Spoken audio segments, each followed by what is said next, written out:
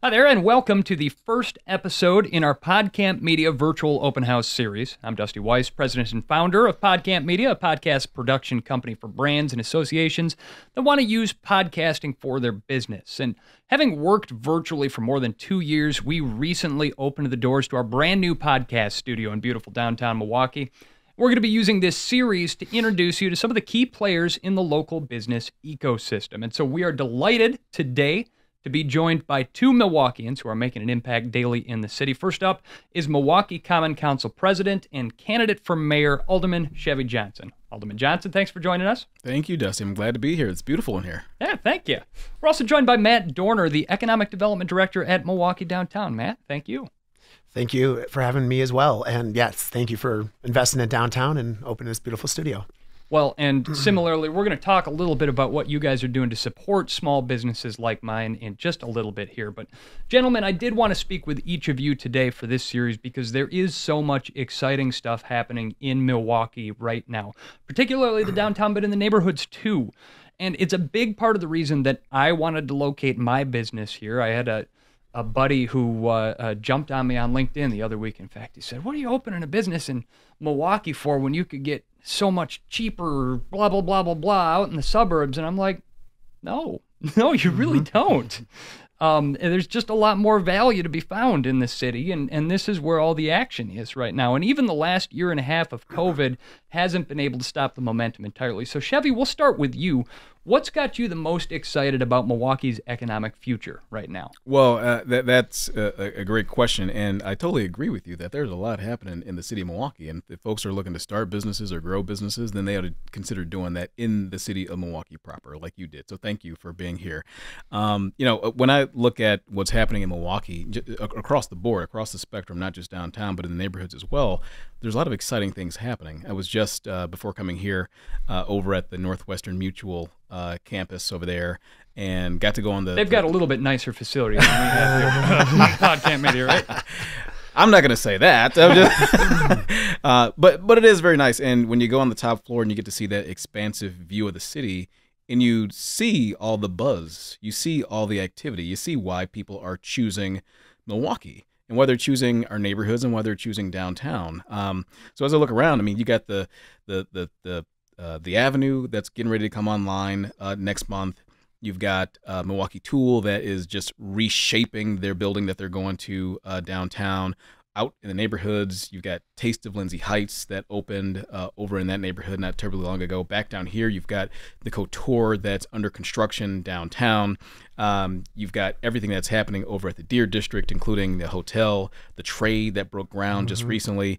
You've got activity going on the south side of the city. I was just a couple of weeks ago at Fiesta Selena down in the Garden District that was just buzzing with activity. So there's a lot of exciting things happening in Milwaukee, and I couldn't be prouder of where the city is and where the city's going economically in the future. Right, yeah. And Matt, we certainly see this economic growth manifested most obviously in downtown Milwaukee. The projects are just more in your face down here, and you've been with Milwaukee Downtown for more than 7 years now. How have you seen this part of town change just in your short tenure here already? Yeah, it's been an incredible run for downtown Milwaukee, absolutely. Even if we back up a few more years, kind of looking back of coming out of the Great Recession, going back to that 2010 era, it's really been one of the most robust growth periods in the greater downtown area. Over the course of that time frame, we've just seen incredible nodes of activity. As Council President Johnson had mentioned, if you're in that lakefront zone of the Central Business District, just looking back, and I could see the view from my apartment. Now you do have the Northwestern Mutual Commons, the largest office building complex in the state of Wisconsin. You have the 833 multi-tenant development, which was the first multi-tenant office building built in downtown Milwaukee in over a decade at that point. New hotel brands like the Westin Hotel and the Kimpton down in the historic Third Ward coming online, and the Couture coming out of the ground. So if we think geographically, there's just some incredible nodes of activity. If we look at the reinvention of West Wisconsin Avenue, we have moved our offices over to the Avenue, the former shops of Grand Avenue, getting really excited to welcome the Third Street Market Hall within the coming weeks here. Omar Sheikh's new project. 100%. Yep. Absolutely. Looking forward to supporting that. Across the street, Milwaukee Symphony Orchestra coming online right there as well. The Convention Center expansion coming out of the ground as well. Head just north a few blocks, you have the whole Deer District and Pfizer Forum. So just an incredible amount of nodes of activity that have just resulted in some thousands of new residential units coming out of the ground as well.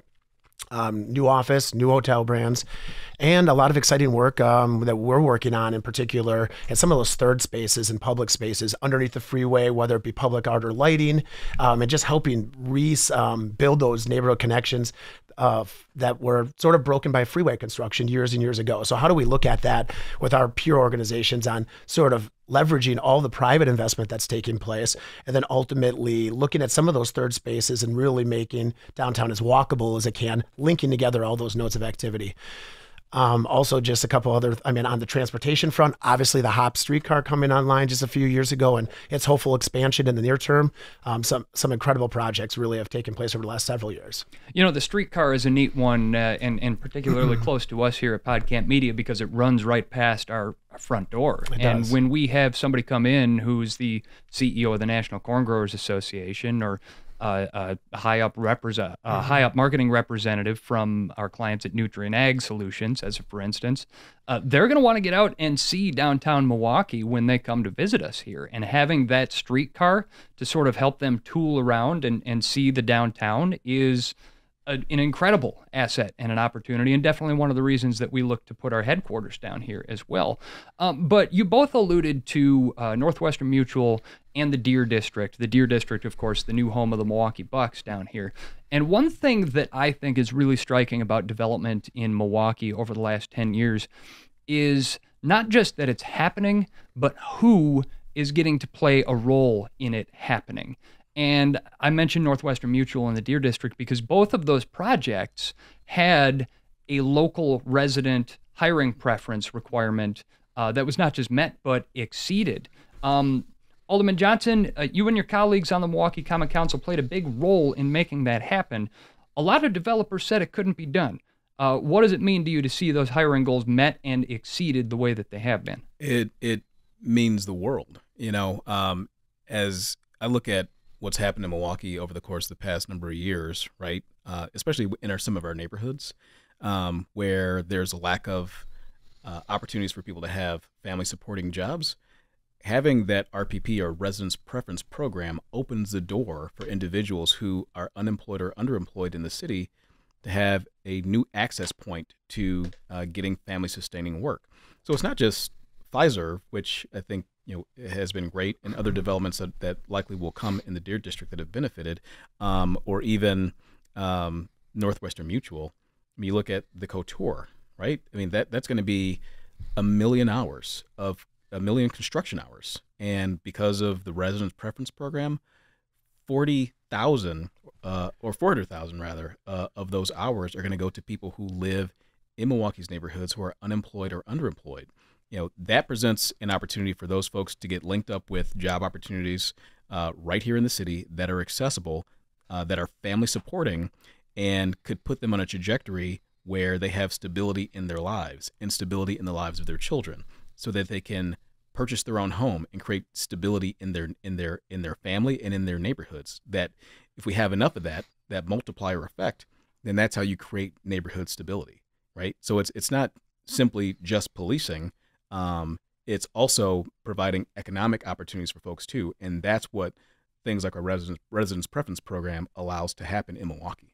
What about you, Matt? From your perspective, that notion of having the people that live in Milwaukee's neighborhoods work on the development projects that have made this such a rich and interesting place to live and do business. When you look at it from your perspective, are you seeing this new influx of interest in Milwaukee's downtown, not just from, people and business interests, but residents of Milwaukee as well? Yeah, absolutely. We've always talked about, and our mantra has been that downtown is a neighborhood and a neighborhood for everybody. So everybody across the city, Milwaukee and beyond, is welcome in downtown. So we continue to, the programming, the activities that we're involved in, it's all about attracting folks from all across the city. So yeah, and there's also, to that point, just as we look over the last several years, there's a lot of additional interest from outside investors. Historically, Milwaukee's had a lot of local investors that have been either building owners or business owners, and now just outside the marketplace, looking at Milwaukee as a place that they want to invest. So it really is full circle, not only with building a downtown that's inclusive and welcoming everybody, but also just even that outside investment money looking at downtown to get involved because they're very bullish on Milwaukee. So it's great across the entire spectrum. Yeah. I'll tell you, I had a really neat experience a couple of years ago when they were building the Fiserv Forum for. I got a chance to walk through the construction site with Alex Lasry, the senior VP at the Milwaukee Bucks, and he introduced me to a couple of the folks that were working on the site through the residence preference program, people that had been upskilled and given these opportunities to have these family supporting jobs. Mm-hmm. And I'll never forget it. One guy, he was telling me about it. I just asked him, what does it mean to you to be able to work on this? And he said, man, I can't wait to take my kids downtown someday and point at this building and say, your dad built that. And then we're going to go see a basketball game in the house that his dad built. And that just, for me, to see someone feel so empowered and so proud of the work that he was doing, it stuck with me. But I'll say this, too. If we rewind back to March, April of 2020, all this momentum, Milwaukee being in the national spotlight with the Democratic convention coming to town and all that suddenly was jeopardized by the onset of the COVID pandemic. And I don't know how you guys felt at the time, but I looked at that and I said, oh, we just can't have nice things in Milwaukee. We never get to have nice things. And the pandemic was sort of a wet blanket on the development happening here. But as we're hopefully beginning to emerge from COVID's shadow a little bit, Alderman Johnson, what is the city doing to kind of re-kickstart that momentum so that we can pick up where we left off? Yeah, absolutely. And yes, COVID was a wet blanket. I think everybody can agree to that. I mean, when you look at the Democratic National Convention, we were expecting, all these people to come here to descend upon Milwaukee and have an economic impact in our city and our region of over $200 million. And that just was not to be, not in 2020. But in typical Milwaukee fashion, we dusted ourselves off. We fought through the challenge. We said, okay, we're looking at 2024.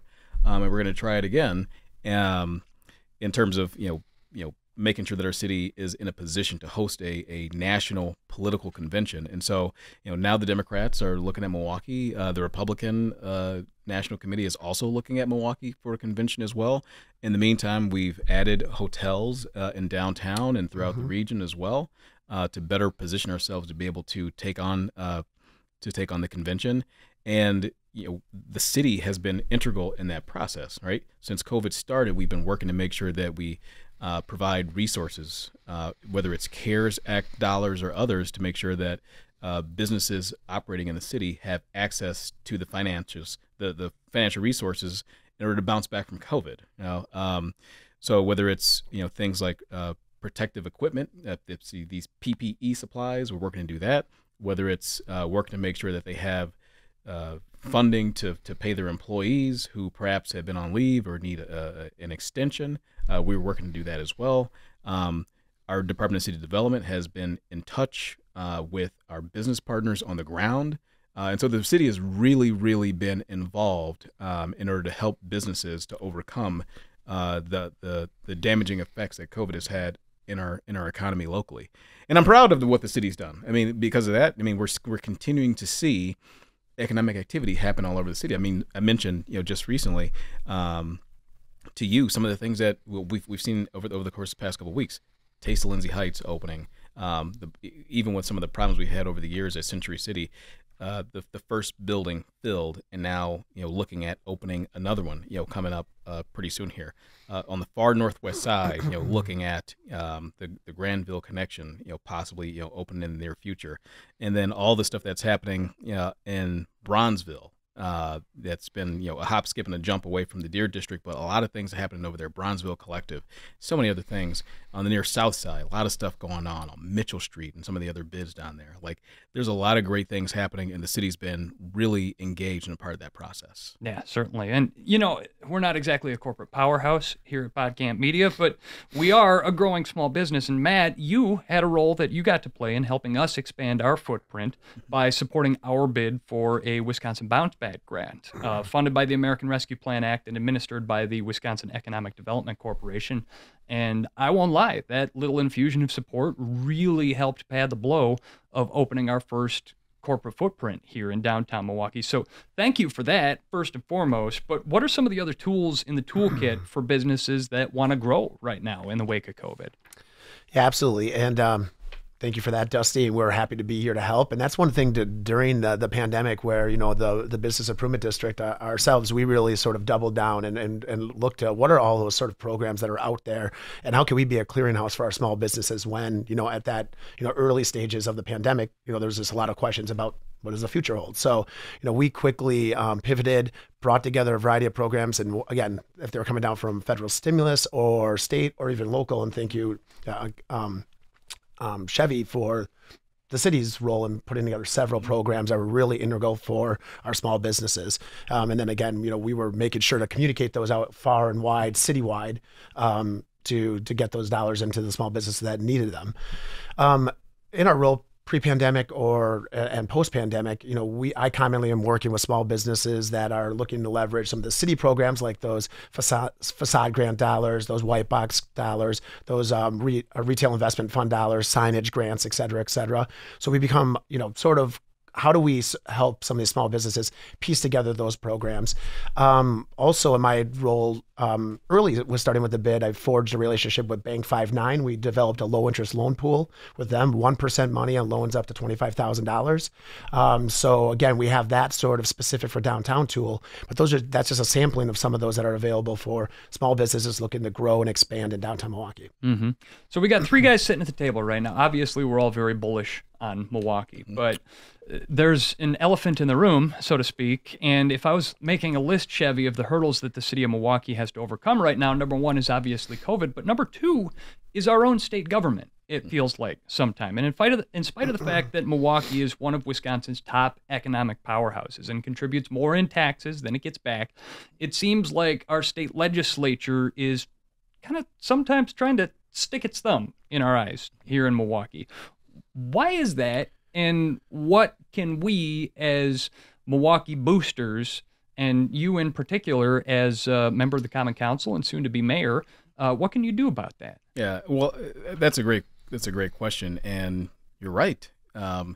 Unfortunately, the state government has been somewhat of an impediment to Milwaukee, especially as it relates to our ability to raise revenue to solve the problems that we have here on the ground at the local level. And there are a whole host of historical reasons that I don't know if I necessarily need to relitigate here, but I'm looking forward about what we can do in the future with me in position as mayor especially. And I think that since I became president of the council, and I'll certainly continue to do this as mayor, is work to build new relationships with the legislators in Madison, right? I understand that, we're not going to be able to move big things forward, get the big things done for Milwaukee that we need to, unless we have better working relationships with the legislature. And so I've said, as a candidate for mayor, certainly, as I assume the mayorship, that I'll have what basically amounts to a cot in the Capitol. And I went to UW-Madison, so I know that road very well. And so it's nothing for me to be there. So I'll be working on a daily basis to be an advocate and a champion for Milwaukee and building relationships with Madison in order to accomplish the ends for Milwaukee.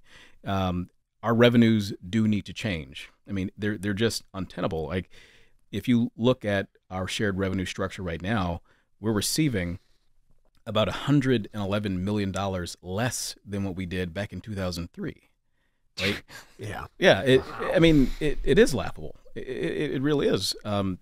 So we're receiving those fewer dollars, yet our police costs have skyrocketed $115 million. Mm-hmm. There's no way that that's sustainable. And so if you're not giving us enough money back in shared revenue, then you know, open up other ways, other avenues for us to be able to bring those revenues in to pay for local costs that we have here. I mean, if you go to any major city across the country and you buy X product, right, there's going to be a local sales tax that municipality was able to generate to capture, you know, dollars that you're spending as a visitor. We don't have that tool in Milwaukee. I think we're like the last major American city that doesn't have the tool. And not that we never had it, it's that it was actually taken away by the state legislature. They passed legislation that said Milwaukee cannot raise taxes. Yeah, so we desperately need the legislature to see the competitive disadvantage that they're putting Milwaukee at nationally, and then also the position they're putting the city in financially locally. Like I'm a guy that I just want to pay the bills. You ask my wife, like, you know, I even though, you know, we do it every month, I know what they are, I scour over the bills every month to make sure that everything is paid and that there's a credit, right?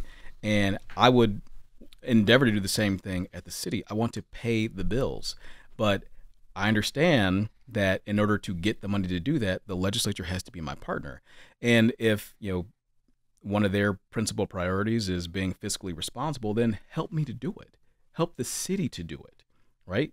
Because, as you mentioned, Milwaukee is the economic engine of the state. And the better Milwaukee does, the better the state of Wisconsin will do too.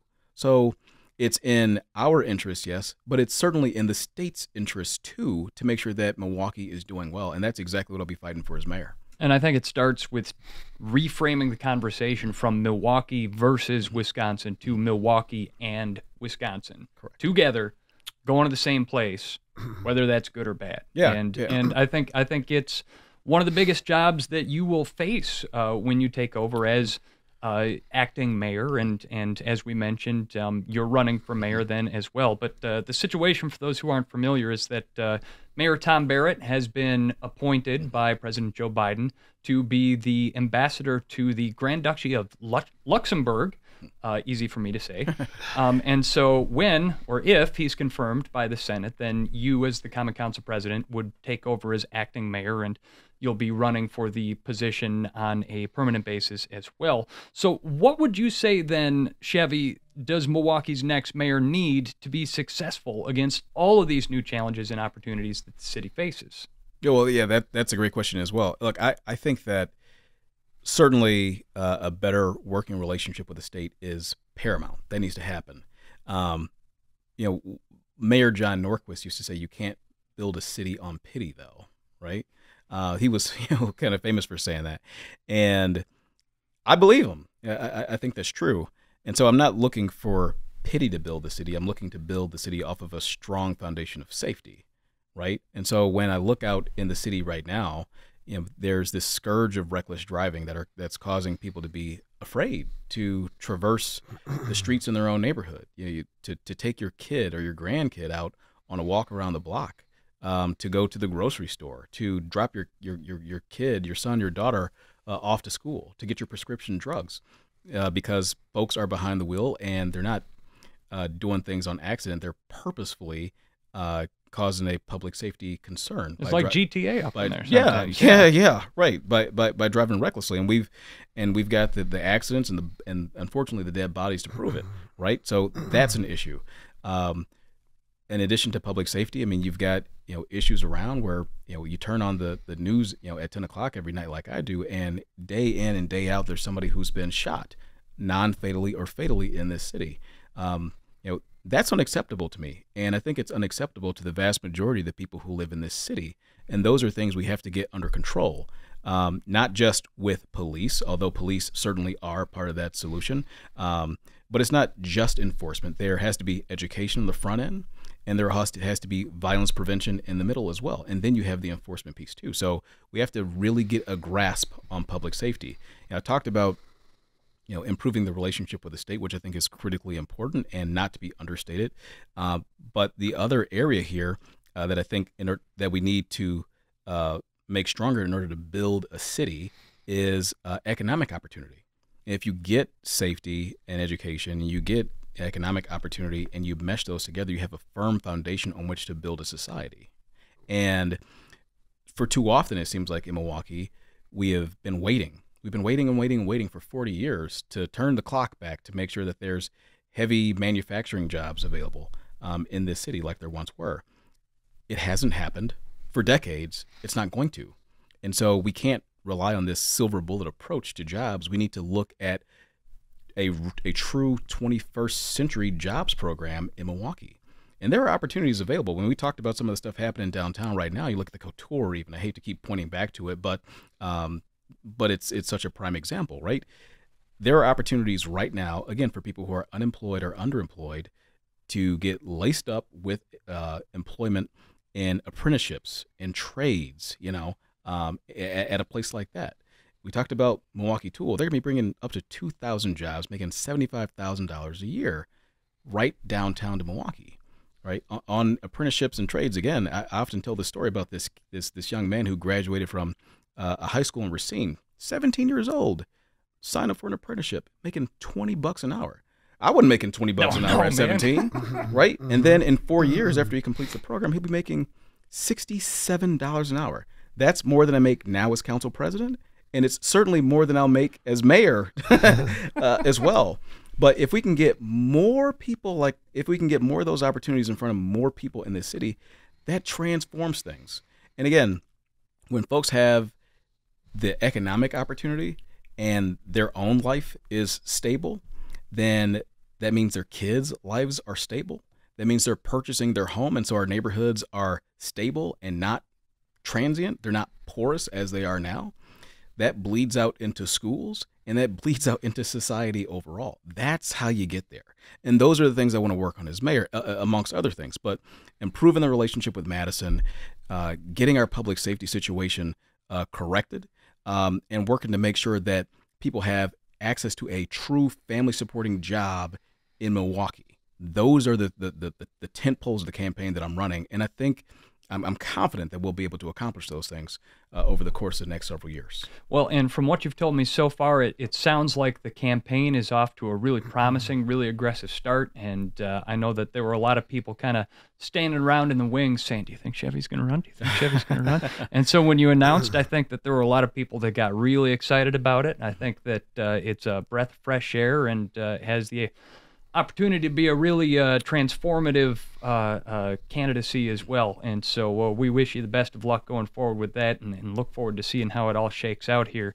But in the meantime, Matt, I did want to come back to your position in Milwaukee here as well, because most people know where downtown Milwaukee is, but they're maybe less familiar with downtown Milwaukee BID number 21. That's Business Improvement District is what BID stands for. So what does BID 21 do? How is its impact felt by visitors, workers, and residents downtown? Sure, absolutely. Yeah, as you mentioned, Milwaukee Downtown is one of the city's dozens of business improvement districts, and we generally cater we have a geographic boundary that generally covers the greater downtown area. 25 years ago, we were founded on the fundamental basis of building a clean, safe, and friendly and economically viable downtown. And that really was initially founded in. You'll see our clean sweep ambassadors on the street, literally sweeping with our powers. The Blue Jackets. Absolutely, the Blue Jackets. Yes. They're out there. They're cleaning things up, and I high-five them whenever I see them because I'm so glad to have them there. Absolutely. Our public service ambassadors, our walking concierge that you'll see on the street. Landscaping. We have landscaping crews, and we maintain hundreds of planter beds up and down Wisconsin Avenue and the Riverwalk and in several of our nighttime districts. A lot of people recognize us for our signature events. So we are the ones that are behind Downtown Dining Week, Downtown Employee Appreciation Week. Taste and Toast is one of our newer iterations of a wintertime Downtown Dining Week. And then what's going to be coming up most in the near future here is the Holiday Lights Festival. So those are some of our signature events that everyone really recognizes the organization for. And then as we continue to have evolved over the last number of years, the BID's been much more involved in the public realm. If you've seen a mural that's went up in the greater downtown area over the course of the last several years, it's likely Milwaukee Downtown and our project partners had some role in getting that done. We've been involved in several smaller public space improvement programs. and really the greater marketing of downtown to not only our downtown constituency, but the region as well. So we put together annual marketing campaigns that we hit across all different mediums.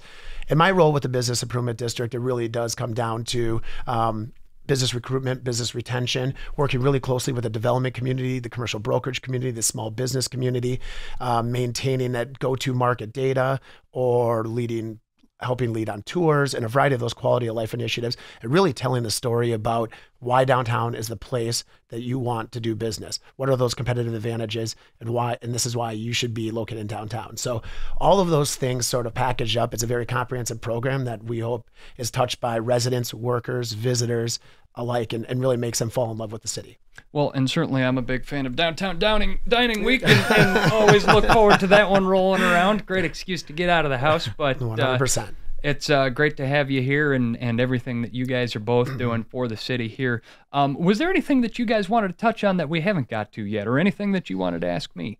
Yeah, I think that I asked this question off air, but I'll ask it on air about the name of your business here, Dusty, because I am looking at it and I'm seeing a campfire, and I know for me going to camp with the YMCA when I was a teenager was this transformative time in my life. So why don't you tell me a little bit more about the name? Podcamp Media comes from what I think is one of the richest storytelling heritages of any region in our country, because I think that Midwesterners in particular, we put a lot of stock in stories, and whether it's telling the old stories of how you met your spouse, or telling old tales about when you were in high school running around getting into trouble with your buddies, storytelling is more a part of who we are in the Midwest than I think it is anywhere else. And so Podcamp, for me, calls back to what was the heart of my experience and really growth as a storyteller growing up, which is Wisconsin's heritage in storytelling, of telling stories at YMCA camp, of Boy Scout camp, telling the stories around the campfire there, of going to fish camp and telling the fish stories from last year about the great big old 4-foot northern that got away from you. It really ties into that heritage that we have here of telling great stories, and plus it's, as I told you, it's a terrible pun on podcasts, and I love terrible puns. And so really I wanted to take that storytelling heritage and channel it into something, channel it into a spirit that our clients can kind of catch the buzz and get on board with telling their story through podcasts to their constituents, to their customers, to their members, and anybody else that they want to engage with that rich storytelling heritage. So that's really what we try to do here. It's all about the story at the end of the day, as one of my favorite journalism school professors like to say. Well, as you're somebody that loves a good pun, I'll tell you, I know that your son is a little young yet. Mine is 11, and so as he gets older, because I enjoy a good pun too, because I'm a dad, right? Mm-hmm. It comes with the territory. Comes with the territory. So when he gets a little older, you'll see the eyes start to roll back a little bit, and then you'll know that you've accomplished something today. See, my kiddo's not quite 4 yet. The other one's not quite 2, and they're still young enough that they still think I'm funny. Yeah. And I am going to milk that for all I can right now, because that changes quickly. So. Well, that's awesome. Gents, this has been a great reminder of everything that prompted me as a small business owner to want to put down stakes here in Milwaukee, and there's just a lot going on here to be excited about. We're just happy to be a part of it here at Podcamp Media. So Milwaukee Common Council President Chevy Johnson, soon to be acting mayor, Matt Dorner, Economic Development Director at Milwaukee Downtown. Thank you for joining us here at Podcamp Media headquarters for this edition of the Podcamp Media Virtual Open House Series. We are a state-of-the-art podcast studio for brands and associations who want to use podcasting to tell their stories. Visit podcampmedia.com/news to sign up for our email newsletter and get an invite next spring when hopefully we're able to actually do an in-person open house. TBD on a lot of the details there, but that's why you got to visit podcampmedia.com/news to get signed up for that list so we can keep you looped in. But for now, stay tuned to Podcamp Media on Facebook, Twitter, and LinkedIn for more of these virtual open house discussions. And of course, make sure to check out our flagship podcast, Lead Balloon, as well as the great shows that we produce every day on behalf of our clients. Gents, thanks for doing it. Appreciate you. Thanks for having us, Dusty. Absolutely. Thank you for having us.